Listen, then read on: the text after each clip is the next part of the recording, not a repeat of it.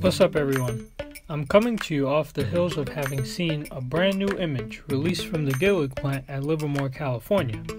This is kind of an old photo, but to us it's a new photo because it's our first time seeing it. This is the 2021 Gillig BRT Plus CNG made specifically for Nice Bus, number 2000.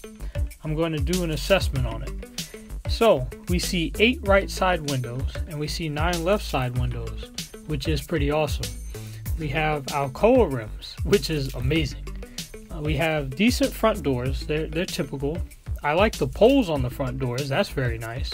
However, the back doors are really tiny, so unless you're like super skinny like me, it might be a challenge to get through them. Those doors are kind of like the cab of an R44 from Staten Island.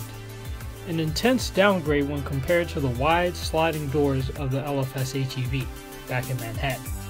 The screens for the signage look super nice, no pun intended, and I do hope that they scroll like the 3rd gens do. Unlike the 2021 XN40s, the license plate is placed on the side, which was a good decision, because the 2021 XN40 license plates, many of them were placed in the middle. The number font is soft, and its number, 2000, signifies the crossover into a new era for Nassau County. The headlights are in a triangular position, red burst, unlike the cat eyes of the Excelsiors.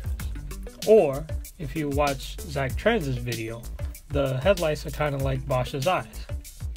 The portion of the bus underneath the windshield is fully white, unlike the Excelsiors and Orions, which here are a combo of orange and white.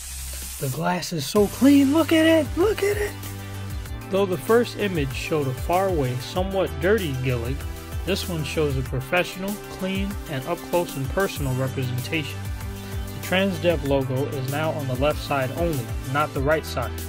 The overall vibe is that of the XN40s, and I appreciate that. XN40s and Gilligs will be like R160s and R170s. No, wait, wrong comparison. Forget I said anything.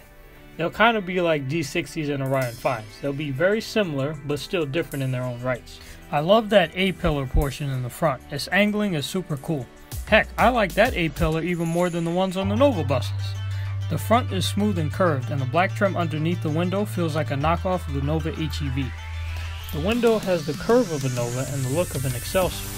I like how the sign is separate from the window too, that's really cool. I'm glad they went with the BRT Plus, and I hope they have the Twin Vision signs and 4-1 Gemini seats like the 2021 XN40s. I also hope more arrive quickly and that they enter service very soon.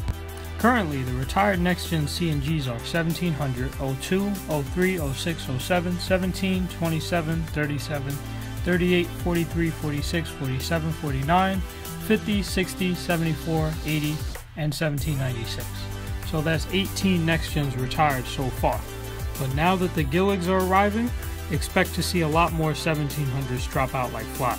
They are currently at Cedar Creek Scrap. Alright, that will wrap up this video. I just wanted to get my thoughts off about 2000. If you want, check out Zach Trans's video as well, since he also talks about this Gillig. With that said, thank you for tuning in. Hope you enjoyed the video. Please subscribe, stay blessed, and stay healthy as well.